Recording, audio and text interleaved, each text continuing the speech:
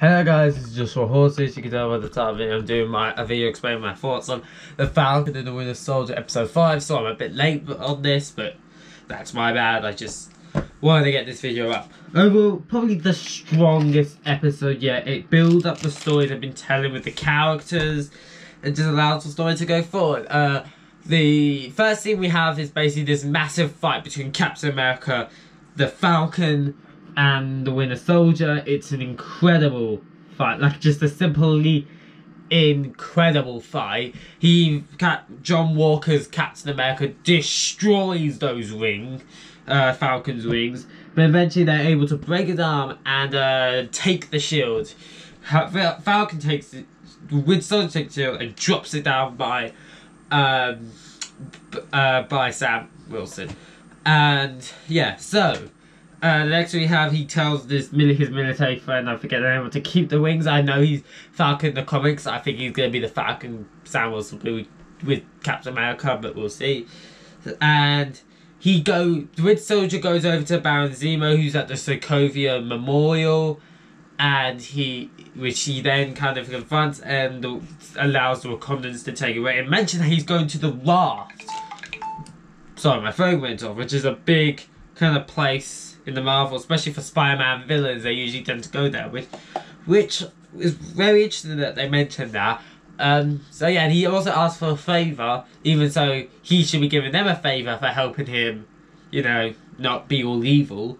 But anyway, he asked for a favour, and it's a briefcase, which is likely a new Captain America costume, which he gives Sam Wilson. Sam Wilson's already on this little journey during this time period. He meets Isaac Bradley, I believe the name of the character is, the black Captain America that was pretty much shunned by the society. And there's really in-depth conversation about racism that I just really appreciated the story they were telling about it.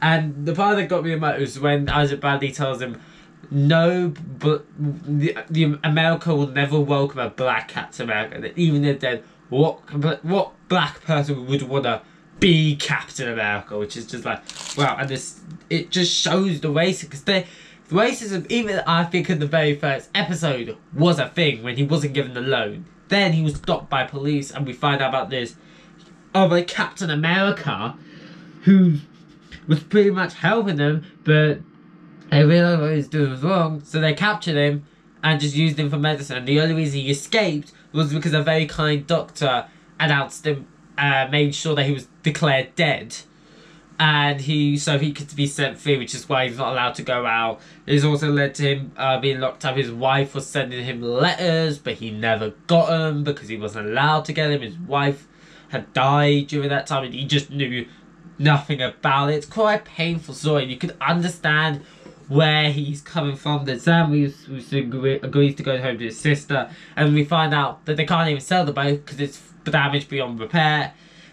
Winter Soldier comes in and they help fix the boat. The Winter Soldier's also flirting with his sister, and he's like, and Falcon's like, don't flirt with my sister, boy. Anyway, so they work together, build this ship. We get more character stuff between those guys, and they built it, and then they decide we can't sell it. It's part of our family, it's part of our history and lineage, which also kind of ties into us in the way to present it with like culture and stuff. I don't know if that was intentional, but or I'm just thinking too much into it. During this time, the Flag Smashers, I believe they're called, agree to get some help to find a new super soldier by a man I forget the name of, but he was in the Winter Soldier. He was fighting Captain America on the boat in a fist battle. That guy.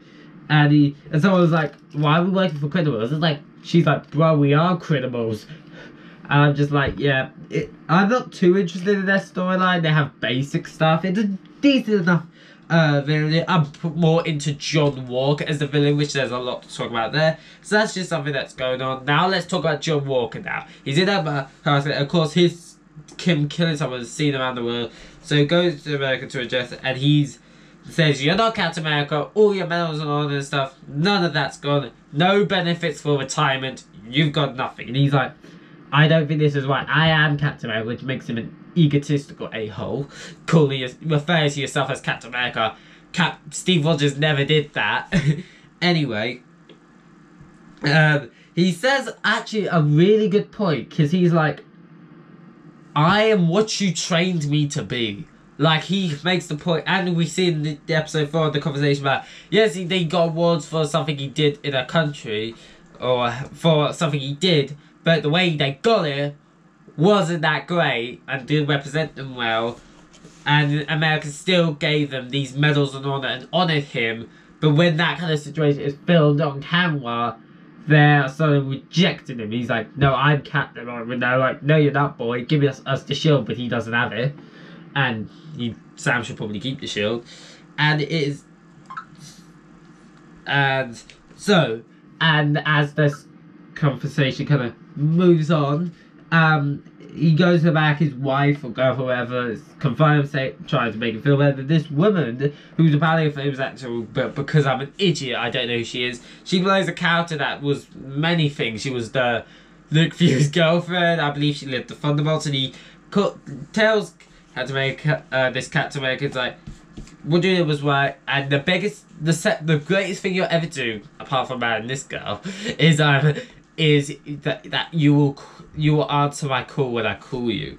Apparently that's built into Thunderbolts thing. Apparently this character was originally going to be in Black Widow, but because movies and shows were shift around, who knows. So yeah, that's kind of where John was at. He also has this conversation with his friend's family, because his friend died in the last episode, and he was just... My phone keeps going off, this is ridiculous. And he tells... he makes his family under the impression that the person who killed is dead, like they killed it, and they're fine, like the person who killed him is dead. They are peace to that, but he knows deep down that person didn't kill him, and his goal is to kill the person that killed him now. So that's kind of where he is at. Next up, we get this kind of training session where with Winter Soldier and Falcon are working together to kind of master the shield. Which is great. Which I like the scene.